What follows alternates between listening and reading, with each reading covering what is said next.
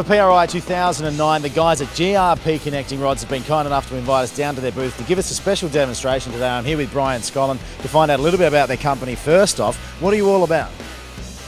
We manufacture aluminum connecting rods for mostly for the drag racing market, and just custom built rods for each application. So you've been around for a while now, haven't you? We're going on, I believe we're on our 16th year. So yeah, we've been around a bit.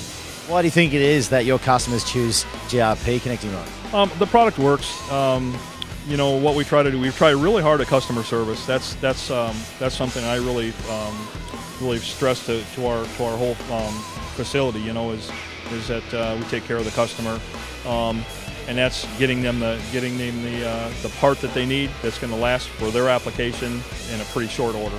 And speaking of applications, I mean, how many are there? Oh, endless. It's endless. And we try to make rods for whatever the customer happens to need. There's a lot on the market, but what sets GRP apart?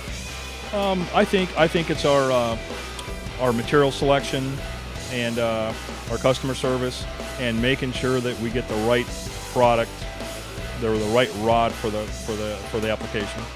Well, you mentioned you're going to give us a demonstration today. Tell us a bit about what you're planning to show us. What I'd like to demonstrate is our it's just the method of torquing or installing rods, and actually checking the bolt stretch to make sure you have the clamp load to hold the tension loads together. All right, well, if anybody knows how to torque a bolt, GRP definitely know how to do it, so let's go and find out exactly how it's done. All right, Brian, so what are we working on here? We're going to demonstrate how to check the stretch, verify the stretch on as we're torquing the bolts here. So what we're going to do is with the bolts loose, we're going to put the gauge on and zero the gauge out. So then what we're going to do, we're just going to, with the torque wrench set to our recommended torque, in this case it's 75 foot-pounds, we're going to torque this bolt.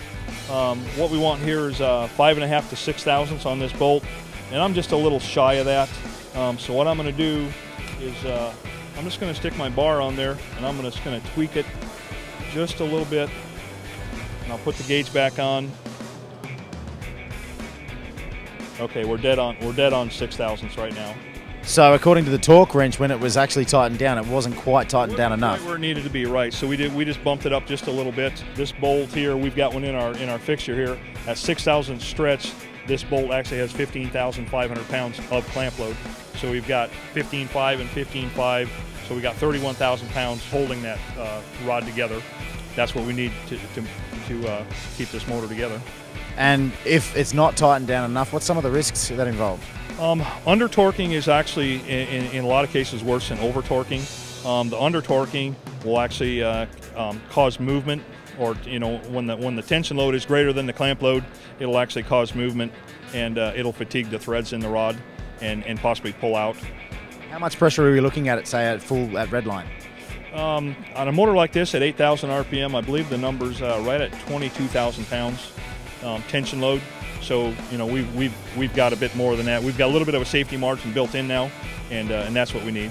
Well, there you go, and that's exactly how you torque down the bolts on a connecting rod. And if you want any more information or to check out more about GRP, just go to grpconrods.com.